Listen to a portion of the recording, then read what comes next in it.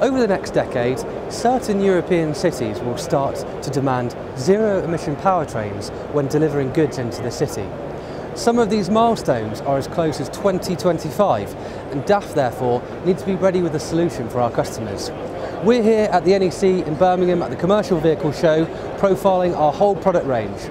But one particular vehicle that's attracting a lot of attention is the new DAF CF Electric. Now, on the outside, things look pretty business as usual. The CF is ideal for an urban environment, lower driving position, streamlined design, but it's really what's under the cab that makes the difference here. The conventional combustion engine gearbox has now been replaced with high-capacity batteries on the chassis, as well as an electric motor to deliver 100 kilometres of pure electric delivery. And to charge it only takes 30 minutes.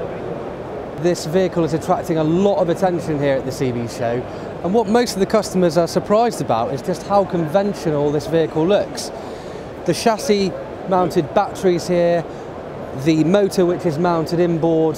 This is a conventional 3.8 metre wheelbase, though a completely different propulsion system compared to the diesel cousin.